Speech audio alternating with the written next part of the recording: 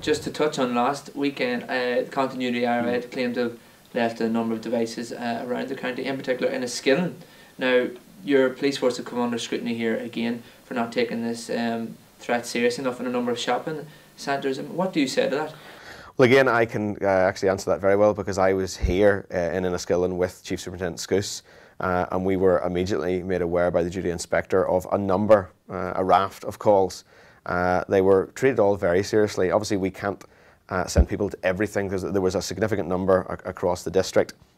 But we immediately started what we very strict procedures in these things, looking at, do we have any intelligence in this, looking at any potential targets, looking at the likelihood of an attack. And there was a mixed response, which is in line with police policy. Police went to certain areas. Also in other areas, the staff were asked to check the premises. Now, you did mention there that staff were involved in some of the searches. I mean, is it police policy for civilians to check for bombs? Yes, it's a standard police process, UK and Ireland-wide.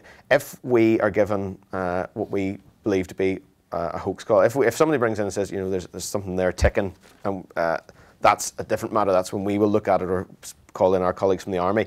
But if we get a widespread, you know, X amount of calls, and we have no intelligence that there is anything to back that up, if we believe, as we believe this was, and as it was, a disruption technique of X amount of calls, what we will say to staff is, don't put yourself at any danger, and look around. And if 1 out of the 10 venues tells us we're concerned, then we know there's where our priority needs to be, and that's when we step in. And we will, you know, as I think has been historically the case, we will put ourselves in harm's way, and we are content to do that because we're public servants.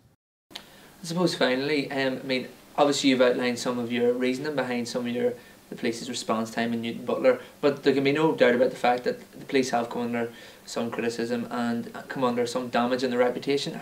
What steps are you going to take maybe to repair this?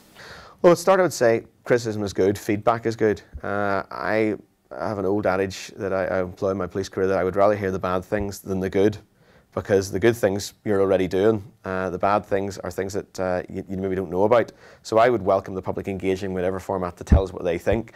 And I think, again, going back to what I said about Newton Butler, if I'd tried to fudge this issue by saying, well, I think it's a great response and the police did nothing wrong and I'm really happy about it, the public would be suspicious. I think, and I hope, they welcome the fact that I, as a commander, said, listen, I made the decision. Graham Dodds made that decision for reasons that Graham Dodds has explained as best he can to the public, has also explained to his commanders, and they're satisfied with, and that Graham Dodds, as a person and as a police officer, said he didn't like that response time. So I hope the public are reassured by that. I think there's nothing worse than public servants trying to fudge issues and not answer. I've given people, I think, everything I can possibly tell them, I've told them. And I hope people know that I'm an honest person. I'm not, no backdoors in me. I've told them everything I could. So I hope that reassures public confidence that we are trying to protect ourselves so that we can protect the public. Dead police officers are no use to the people of County Fermanagh.